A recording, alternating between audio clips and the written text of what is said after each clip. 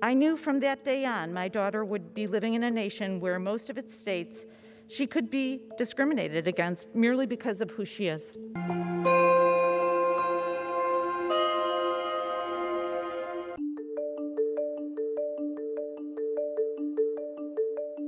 Ted Cruz and Josh Hawley were my former students in legislation in classes I taught at the Harvard Law School and the Yale Law School, respectively.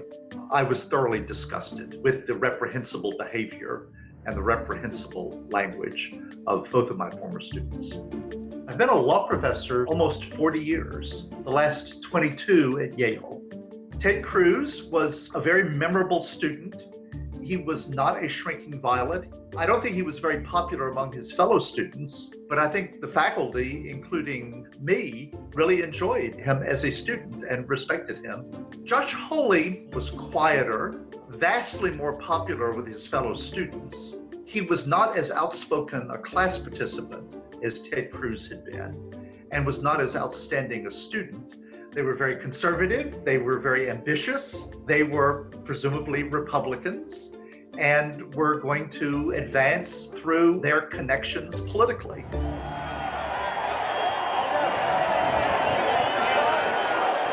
I couldn't bear to watch the insurrection and the sacking of the US Capitol by the mob that had been directly incited by the President of the United States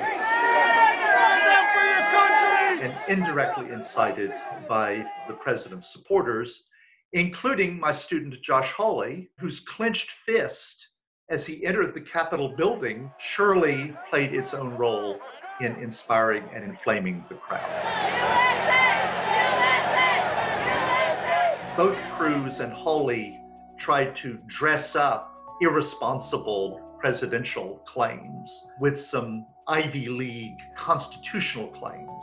I look to history, to the precedent of the 1876 election, the Hayes-Tilden election, where this Congress appointed an electoral commission to examine claims of voter fraud.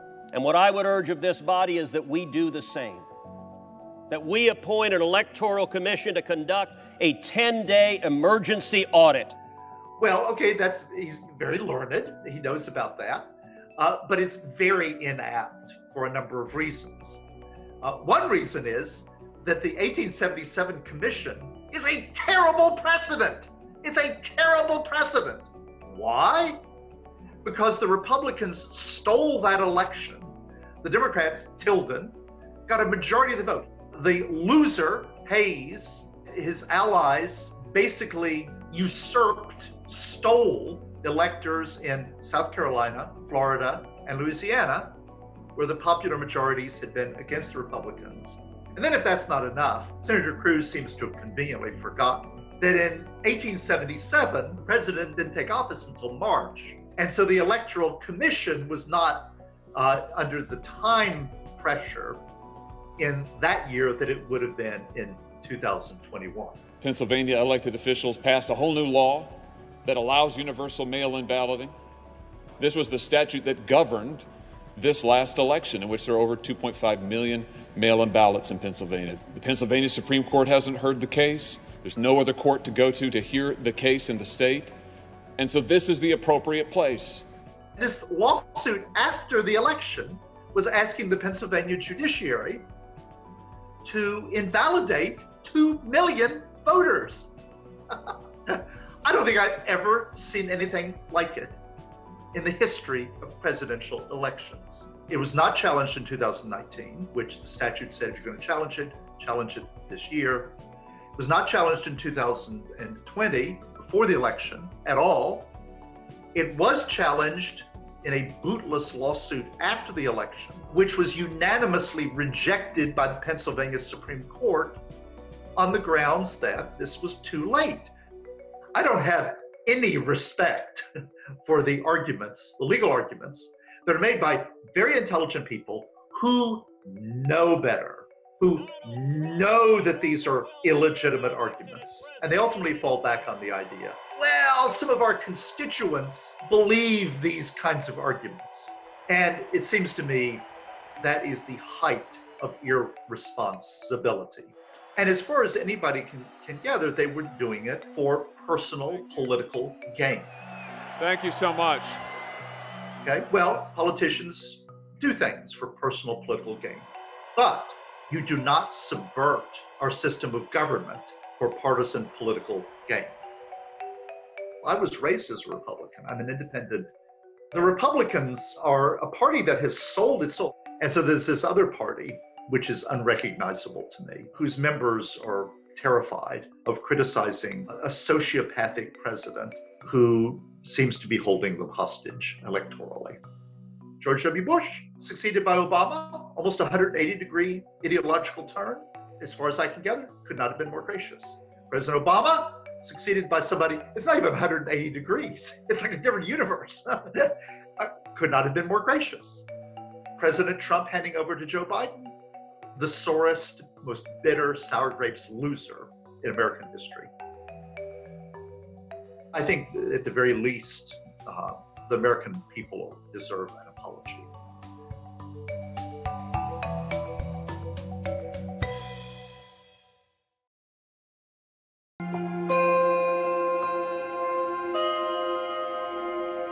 I guess because I'm a hat maker, I thought she might like a hat. The hat is right here next to me. I have not seen it. I picked out this special one, and I hope it's the right one. Oh, I love it. Look at that. Oh my goodness.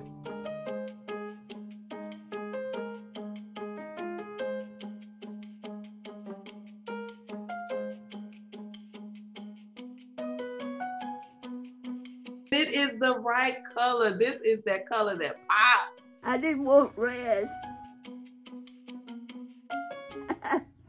Well, you know why.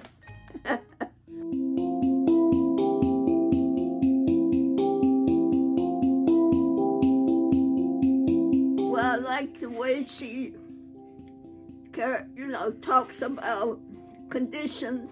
It's white supremacy, supporting white supremacy in this country. And we will not sit by and sit back and allow that to continue. She looked like she would be able to push things along for better conditions. I forget the materials. Some you can make by hand, and some you pull out a block. I have wooden molds, and you pull and steam and shape and pull. It's not easy, but come up with different design. You start out with one thing and end up with something else. So it's quite a process. I grew up in a household where, we had to wear a hat and white gloves with patent leather shoes. Yes, that's where I grew up also.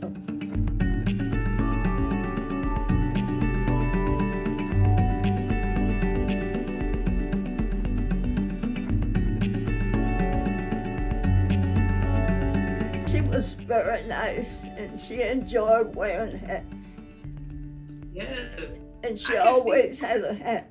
I can see why. This is about to be a staple for me. I might literally put in an order for a couple more colors, because this is beautiful.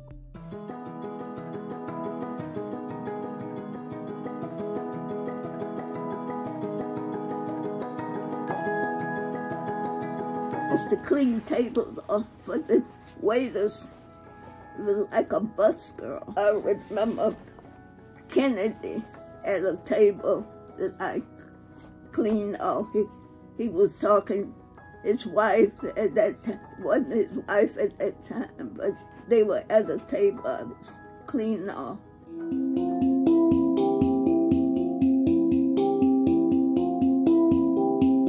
I finally got a job with them working in the hat shop, selling supplies. and as a stock person, keeping things together. And I would see designers coming in and the way they would put stuff together. And I just got interested in making hats. How many hats do you think you've made in your entire life? Oh, I can't count.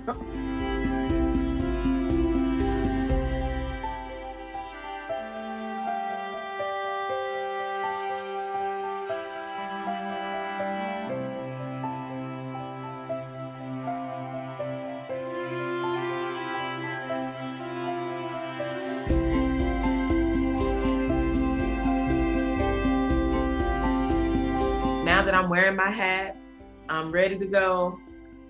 What advice would you give for me, because you have had this long, amazing career? Just keep on working. It's not easy, and there's a lot of problems, but you have to keep trying to correct the problem and keep on trying to see that people do the right thing.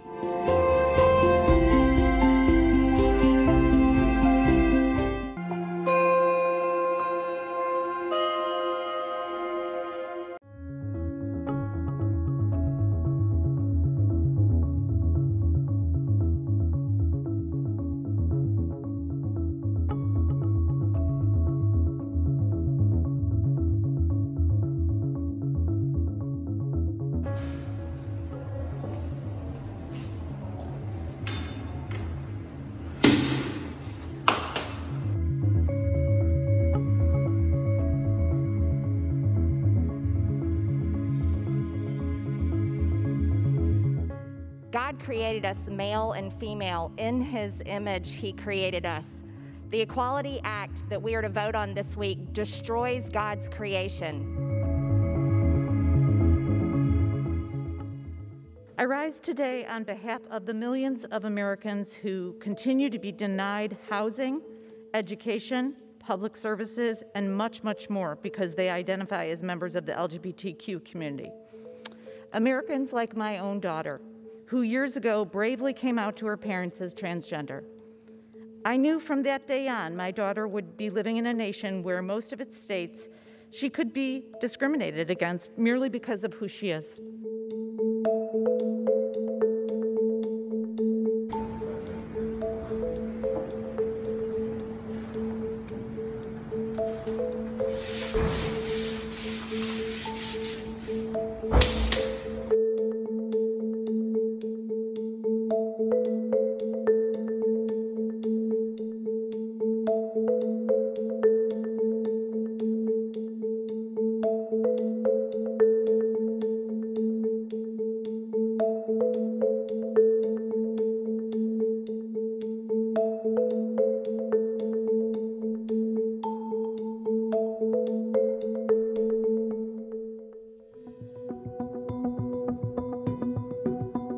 Several members of the Republican Party did reach out to me privately and expressed that they were horrified by her behavior and they were horrified by her general being in Congress, to be honest with you.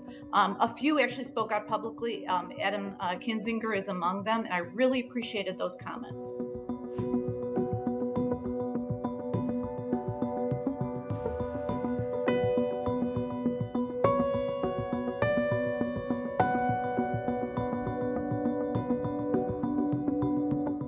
I was simply expressing my support for my daughter, the greater LGBTQ community, and Representative Green took another path. She is in disagreement with me, shall we say, but clearly she is angry. She's angry at everybody and everything. So her kind of modus operandi at all times is to, in fact, bully people. Well, you can only let bullies go so long, and you have to speak out. And so I was making a statement about seeing the community, seeing LGBTQ folks, embracing them and respecting them.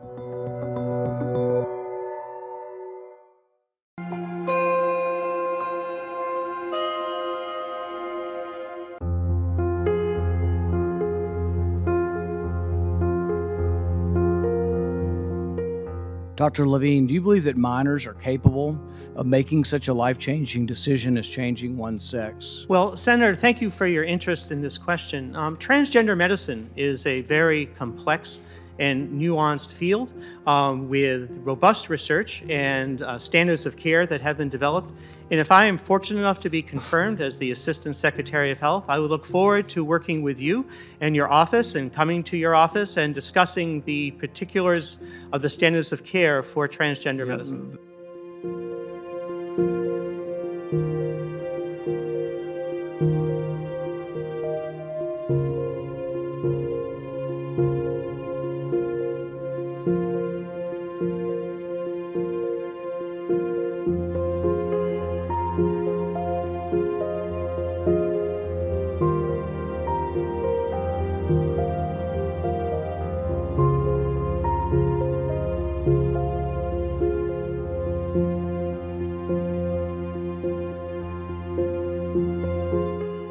Senator, transgender medicine is a very complex and nuanced field, and if confirmed to the position of Assistant Secretary of Health, I would certainly be pleased to come to your office and talk with you and your staff about the standards of care and the complexity of this field.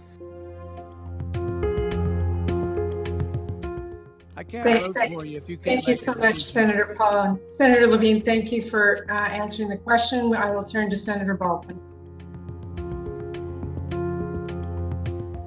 It is really critical to me that our nominees be treated with respect and that our questions focus on their qualifications and the work ahead of us rather than on ideological and harmful misrepresentations like those we heard from Senator Paul earlier.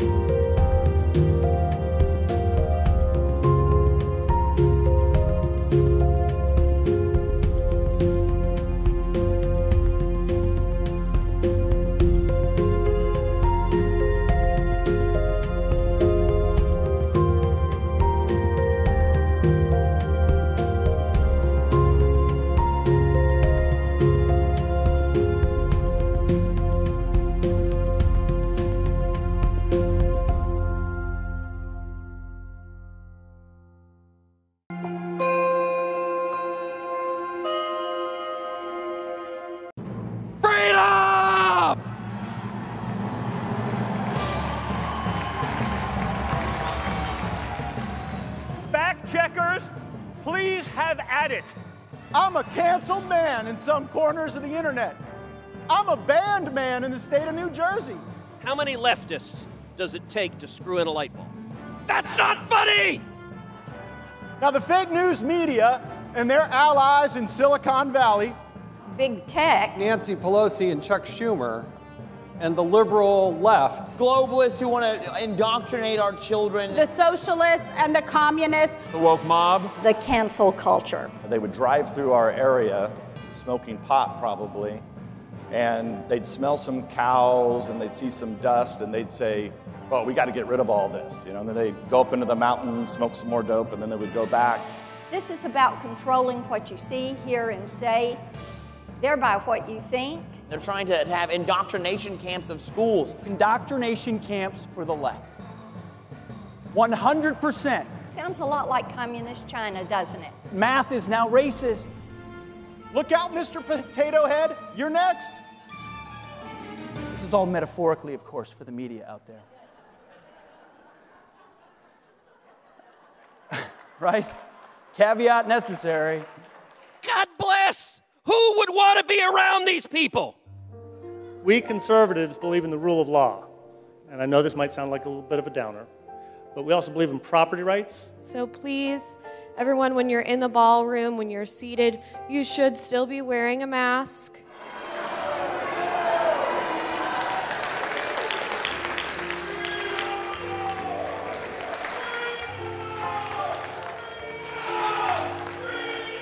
And I tell you what, can I just tell you, speaking of being canceled, President Trump, he's a real American samurai. The party of America first. Pro-Trump, America first. America first. America first. America first means all of Americans. CPAC. That's what it feels like, guys. America first to America last. You think about it, right? America last. Many people have asked, what is Trumpism? A new term being used more and more. I'm hearing that term more and more. I didn't come up with it. Never forget that we did it. Never let them take the credit because they don't deserve the credit. Fake news, they're the biggest fakers there are. But the press, they're not giving us their best. Refuse to ask the questions. And when I ask, they're not giving us their best and their finest. Remember I said that. He wants windmills, the windmills that don't work when you need them. Alice, the wind isn't blowing. I don't believe we'll have any electricity. Remember, we would kid, but I wasn't actually kidding. Do you miss me yet? Do you miss me yet? This is just dumb. Fact check, true. Thanks, everybody. That was wonderful, beautiful.